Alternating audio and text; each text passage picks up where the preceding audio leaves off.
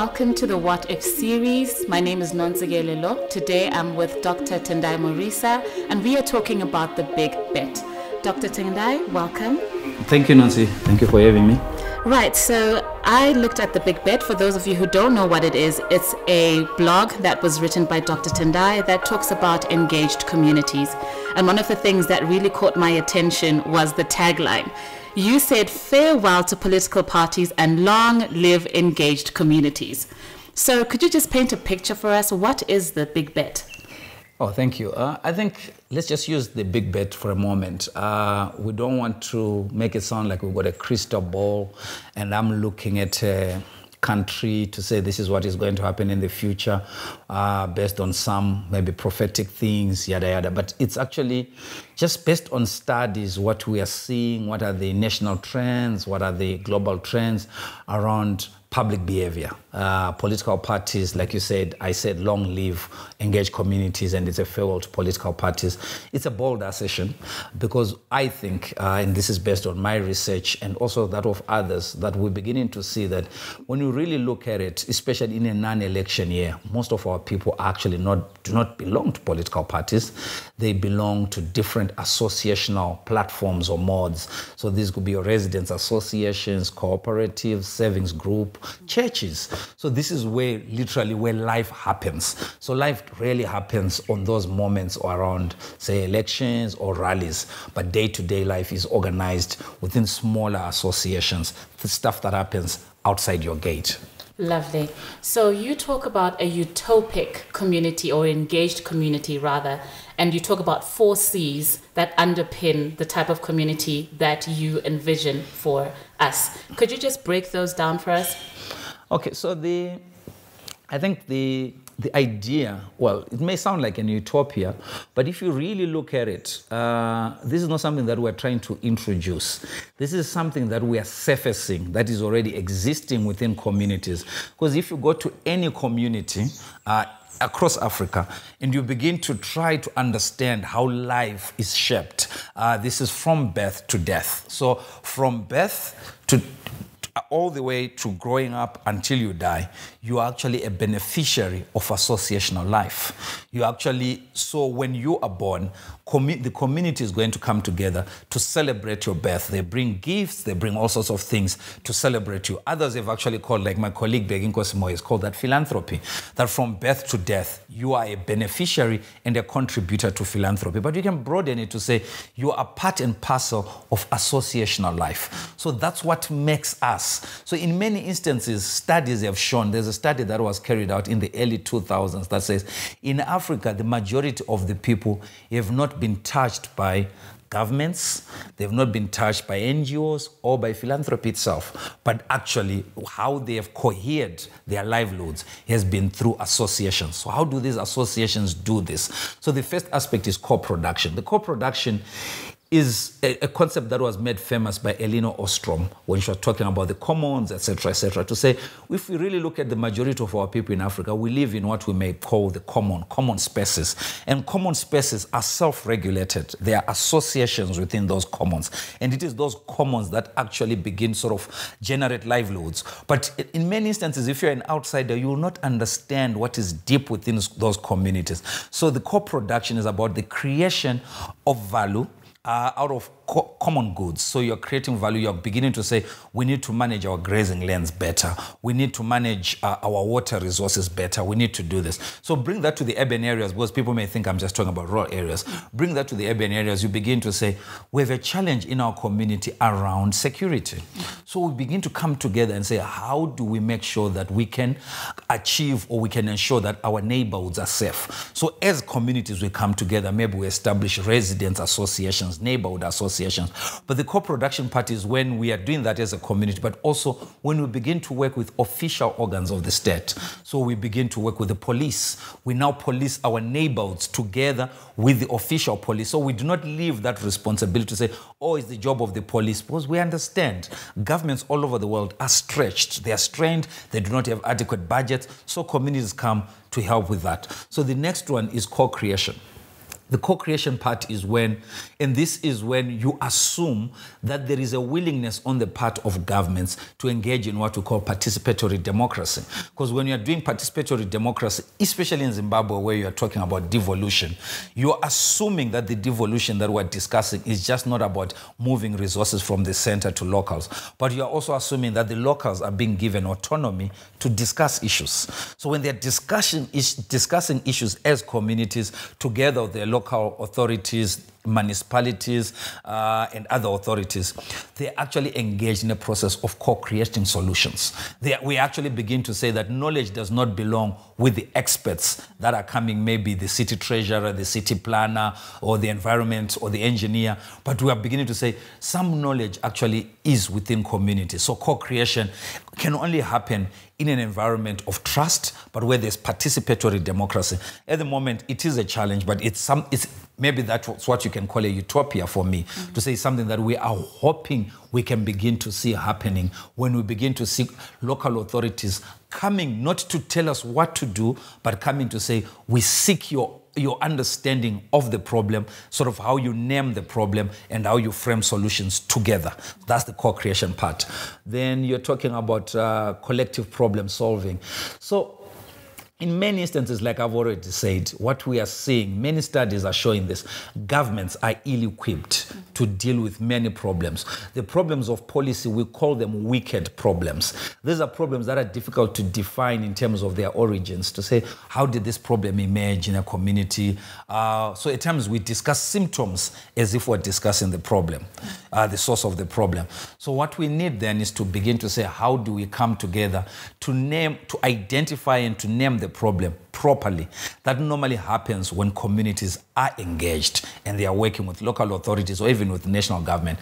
But the collective part now of problem solving, in many instances, what we have seen is, especially in Zimbabwe and many other African countries, there's a new way of doing things where we are good now at naming problems. So we name all the problems eloquently, then we hand over our problems to local authorities. But when we talk about collective problem solving, is to begin to say, from an asset-based mindset, is to begin to say, how can we work together?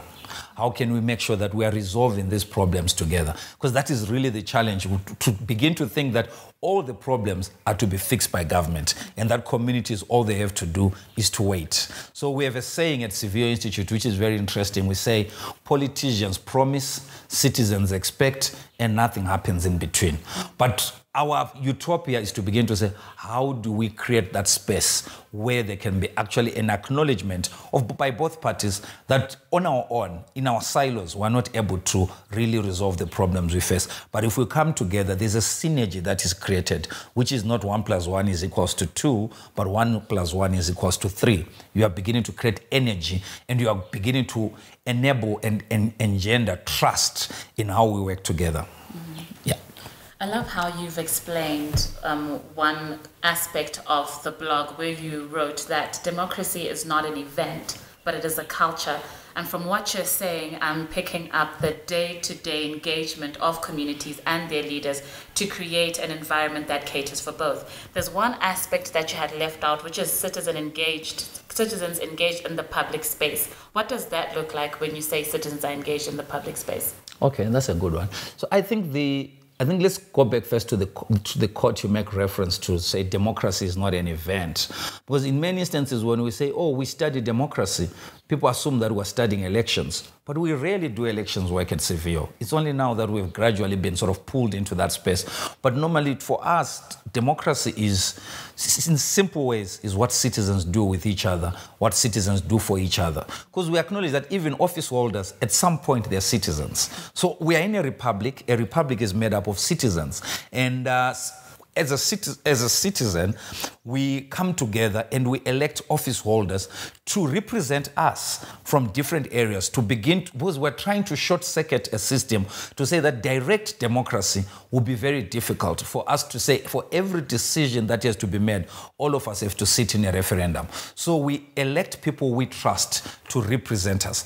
But the challenge that we have made is we have made it to sound like once we have done that part, we are complete with the task. So I think it has also been a shift in terms of how we've emphasized citizen education in the public space. In the early 80s, when we got independence, I think some of you guys were not yet born. When we got our independence, there was emphasis on civic education. And there were so many other, so there were terms like Vukuzenzele, promoted by ORAP, a Matabeleland and Midlands-based NGO, led by now the Minister of Industry and Commerce, Honorable Stembiso Nyoni. But if you look at that, if you look at ORAP, what it was trying to promote, it was trying to promote active citizenship in responding to problems that we're facing. But the challenge is, at the moment, we've reduced citizen agency to voting. So we also have a saying at SIVIO Institute where we say elections are a necessary but not sufficient condition for democracy. So in a non-election year like this one, we've just come out of an election. There are some who are not happy with the result. There are others who are celebrating the result. We've got 5 more years. What are we going to be doing? Are we going to wait again for 2028, or there are things that we can do? There are many things that we're doing. So that's when we're saying citizens engaged in public work, in public decision making. It includes the work that we do to improve our communities. It includes the work that we do when we come together as citizens and we're not happy with what office holders are doing. We try to hold them accountable. It includes even holding protests. But that's not the only thing we do. It also includes us coming up with solutions to certain problems that I call community-based, community-level problems that can be fixed within the community. Our challenge is, honestly, we've given over our power to elected bodies, and we've forgotten about our own agency. So that is the challenge. So we are now playing a game where we've reduced democracy to this ritual to say every 5 years, for 5 minutes you have power, you are going to vote somebody, then after that you wait. But if we've learned anything in the past 40 or so years of this so-called democracy in Zimbabwe, is that that model has failed. So we really need to rethink. So when we say let's rethink democracy, people are saying maybe we're talking about political parties. I couldn't care less about who's in a political party, about who's leading a political party, because they're all leading in a vacuum. The real challenge is citizens who are not mobilized, citizens who have no sense of what they actually want. They are waiting for office holders to explain the agenda going forward, when it should be the other way around. Citizens should be the one who are shaping the agenda for the country. Citizens should be the one who are demanding a certain inclusive framework of development. Citizens should be the ones who are knocking on the doors saying we want to participate, nothing for us without us. But at the moment, we've reduced this, and it comes from a very deep cultural mindset of chefism, or I call it an elitocracy, where we really have reduced democracy to say certain people know better than us, so they will do things for us. That's like an expert cult, where we just think experts know it all. But the challenges we're facing in Zimbabwe, somebody from the streets can actually tell you solutions. But it's just that we don't value citizen-based knowledge generation. That kind of knowledge, those kinds of ways of thinking, we're not yet valuing them. But for us to really rescue the democracy that we want in Zimbabwe and begin to chart a more inclusive path, we have to come together again as citizens, starting with these platforms that look very innocent, as if they have no role in society, but they're very important. The associational forms of 10 to 12 people, of 20, of 100, we see them all over, but I don't think they understand their power. And I don't think they are really mobilized to do the work that they set out to do. So in many instances, our challenge is that we've just deferred, we have this messianic approach to politics, to think that there's a Moses who's coming to take us out of this land of oppression into the promised land. What if Moses doesn't come? I think that was a beautiful way to end that explanation. My question would then be, we have painted this picture of a utopic community. We've kind of broken down where we are as communities. How do we move from where we are to this engaged communities that contributes to inclusive democracy? Yeah, that's a lot of work, and we are globally and with like-minded organizations that we're working with. It's something that we are so concerned about, because on the one hand, we're very concerned about not trying to also make it a top-down approach to say establish an association, run your association this way, build this way. So what we've done, especially for us at SIVIO Institute, is to begin to look at what we may call bright spots, the shoots of democracy. These associations, for us, these are the green shoots. These are the shoots that are promising that something can emerge. So our mapping through the Center for Philanthropy and Communities has led us to identify a number of associational platforms that are either see themselves as philanthropy-focused organizations, but based on solidarity, based on mobilizing resources from the community. Because we've always talked about that if we're going to rescue and to reshape the narrative around Zimbabwe's development, it has to be from an assets-based framework. It has to be based on us understanding that we have within ourselves, sufficient resources to move the needle on a number of issues. So I think we're beginning to get sort of a nascent movement around that. We've just launched our Women and Youth Activist School. And these activists that we have identified and invited to be part of this are people who are working within communities, are people that were thinking that they can be the catalytic agents for the change that we need. But this is not a silver bullet. This is not work that happens overnight. This is work that happens over time. When we begin to say, we need to understand that the change we want can only be brought about by us working collectively together. So at the moment, the challenge we have is it's a mindset issue in Zimbabwe. Our mindsets are based on, so we have two challenges we deal with.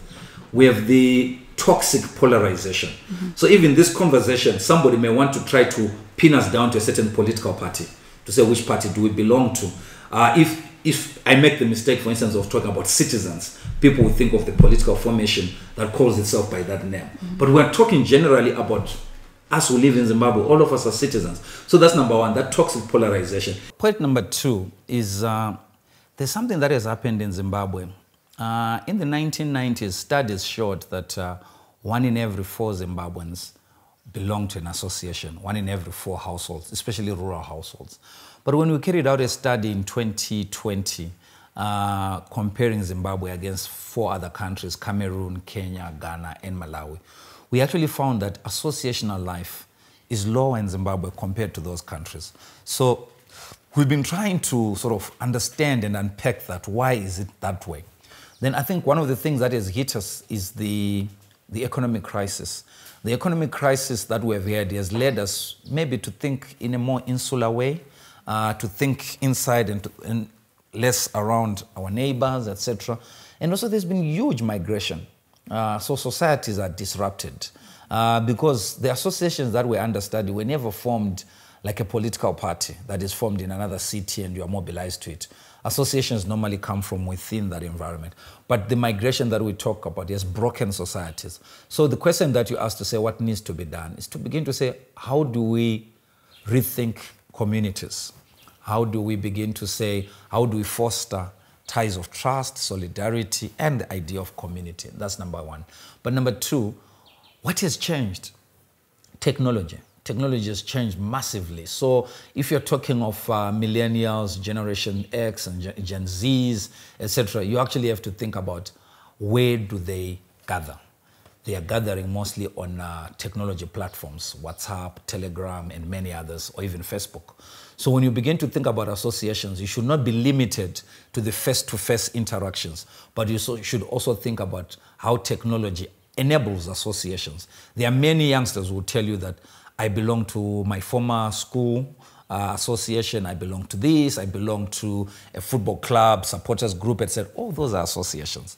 Then the question you're asking is to say, how can these associations contribute towards better conversations about power, about democracy, about our shared spaces? How do they collectively contribute towards aiding in restoring the idea of civic agency and citizenship?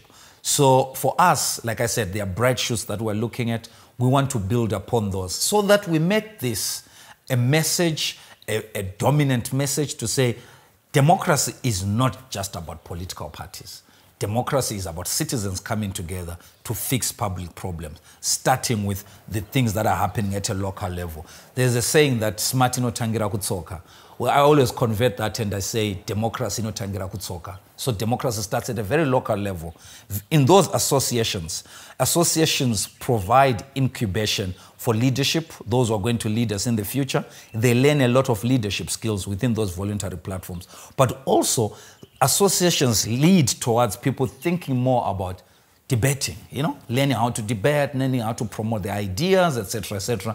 And number 3, they actually lead to real solidarity. I've had so many instances of brothers saying, oh, we used to play social soccer together, and then we just realized, you know what, we're spending a lot of time together as a band of brothers, and we realized we all come from communal areas. And one of our friends said, oh, the school he went to has just been hit by a flood.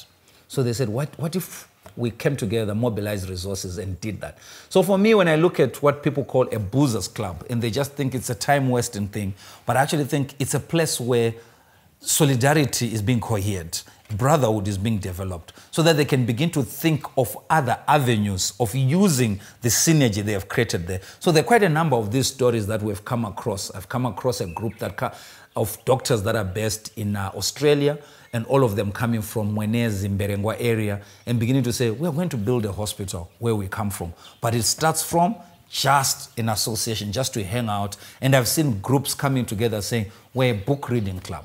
We just want to read books. Then before you know, you're saying, but guys, as we're reading books, there are actually some kids who do not have books in their schools. What if we begin to collect books and send to those libraries? So in many instances, the origin of the association does not determine the work it's going to do, but it's just the beginning. It's just the building block around it. Right. I love how you've explained the idea of engaged communities within the 21st century. The last couple of sentences that you said describe what we can do as individuals, because as a millennial, when I think of associations, I think of, formal sitting down, we have a constitution, this is what we do, we're paying our subscriptions. But for me, who's living in town or in the avenues, I'm thinking I don't belong to an association, but when you describe it that way, it's, all of us can belong to an association. It's not really about the formalization of it, it's just about the elements of trust, the elements of moving towards a particular vision that we've all drawn together. So how do we then measure the effectiveness of community engagement in advancing principles of inclusive democracy? So the agenda we're putting on the table is not a silver bullet, nor is it an overnight process. It's something that we're saying when we really look at, so there's a classic that I always refer people to, Democracy 1 and Democracy 2 by Alex Tocqueville. This is a Frenchman who goes to study democracy in America. But he writes about democracy in America in those 2 volumes in a very interesting way. Because for him, what he notices is associational life. He notices associational life that gives birth to many institutions, but also resolves many problems to do with health and education. So even if you're to go to the United States right now, and you look at how associations have led to the establishment of hospitals, establishment of schools, etc. And at that particular time, some of these associations had a religious bent to them. You see? So that's what kept them together. But when you come back to your question to say, in the 21st century, how do we measure this? For many people have said that had it not been for the solidarity in Zimbabwe, the economic crisis would have hit deeper, would have collapsed even faster. The collapse would have been rapid. But we do not know what has kept Zimbabwean society going. And some of us posit that it's associations, the solidarity networks that are within communities. So if you're not beginning to say, going forward, how do we do this? My utopia is that if we've empowered or engaged communities, they flip the power equation. Because it is those communities that begin to say, we are not going to elect so and so to go to office because he does or she does not represent us. If you look, for instance, my case study around this is Bulawayo. If you look at Bulawayo, the number of ward councillors that are coming out of residents associations tells you something about the role of residents associations as being incubators for leaders, as training ground, but also speaking to the fact that residents associations now have leverage in terms of who they are seconding and deploying to be in council. So that's in itself is a measure. But I think the most important part is to, when you begin to measure democracy beyond just free and fair elections, you begin to measure it using other conditions to say the extent to which citizens are involved. We call that the national pulse. The citizens are engaged in solving public problems. Citizens are coming on board with their own innovations. Like now, I think it's going to be interesting in 2024. There is a pending drought in Southern Africa. And again, I'm putting my bet on communities themselves. That what we're going to find as the most interesting interventions, because we have learned this from events such as floods, etc., that first responders are rarely government or NGOs or philanthropy. First responders are usually the communities. So I'm putting my bet again to say we are going to see innovations that are coming from communities responding to the crisis of food insecurity, if it has not already begun. It's just that we're not tracking it well. Yeah, collective ways of saying, how do we look after the vulnerable within our communities? How do we make sure that orphans are fed? How do we make sure that our kids are at school during this crisis? Because it's not only a crisis of the drought, but it's also a crisis of jobs and well-being. Remember, the drought is coming on top of other crises that we're dealing with as a country. But my biggest bet is that, yes, government will come up with these interventions, but I think the first responders are going to be communities. Right.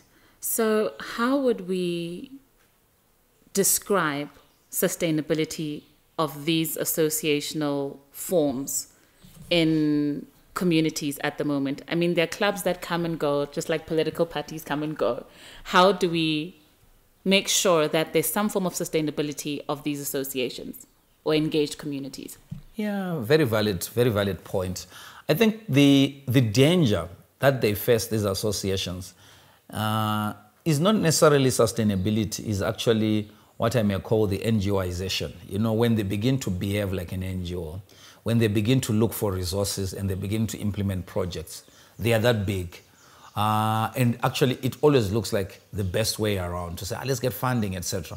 But the challenge with funding, from my studies, what I have noticed, funding kills community agency.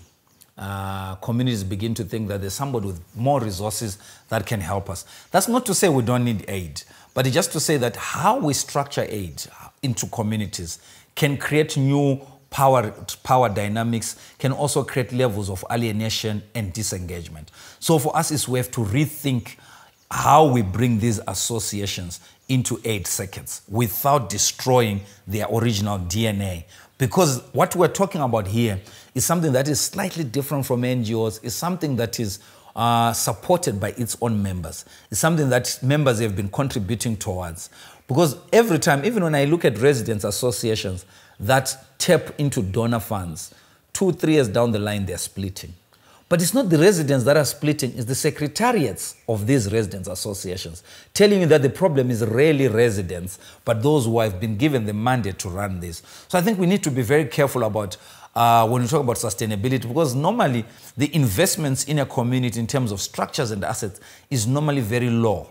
So that's what keeps them going, because we have not asked people to come and put in lots of money. So for instance, if you take from me, coming from a low-income area in Bulawayo, what keeps those communities going is something called zibuteni. At any funeral, somebody is going to come up and take a cup of mealie meal from every house. And it is that mealie meal that is going to be used at that funeral. And for those who can't give mealie meal, they give $1, and that's the money that is then used to buy the protein that is needed there or for transportation. So that's an engaged community. Yeah. So can they do more? Yes, they can do more. But we do not want aid to come and begin to destroy this. Because what we begin to say is we insist on what you're talking about, the constitution, governance framework, etc.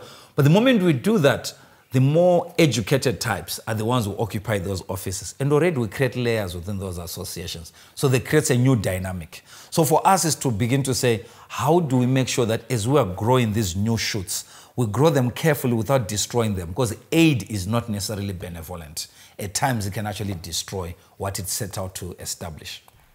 Well said. As we close, or we come to a close, what are your thoughts in regards to what people can do as individuals to create engaged communities where they are? Yeah, so like I said, it starts very local. There are many needs in every community.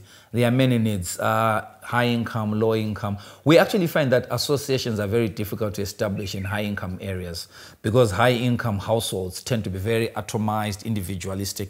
But communities that are in the low and middle income areas, they tend to be more outward facing because they rely on each other for their day-to-day survival. So there's nothing that they've sort of solved by themselves. They know that they need the community to solve public problems, or even individual problems, a funeral, a sickness in the home, etc.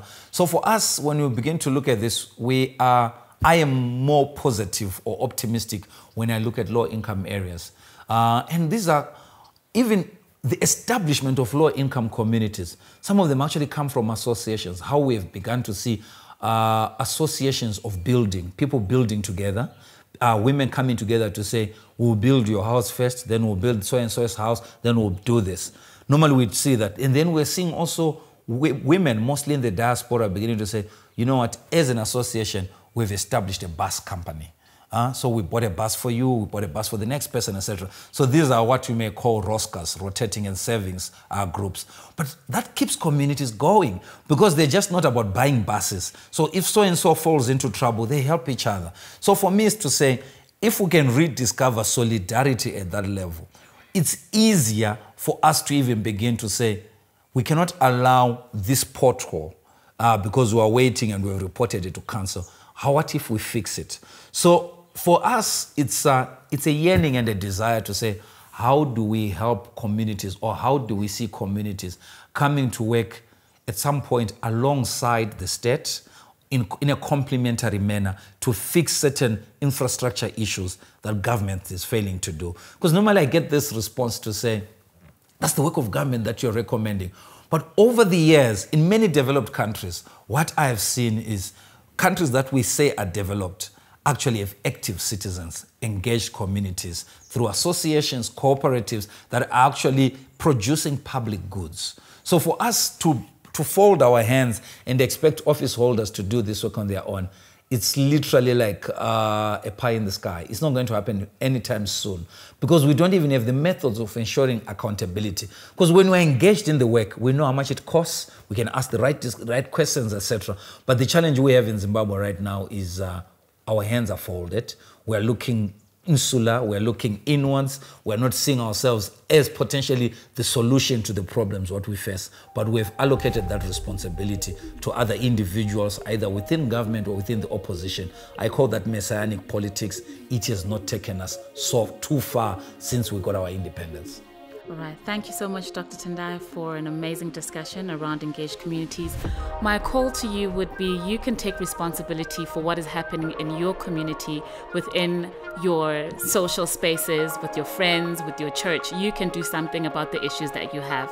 Thank you so much for joining us. We'll see you in the next episode.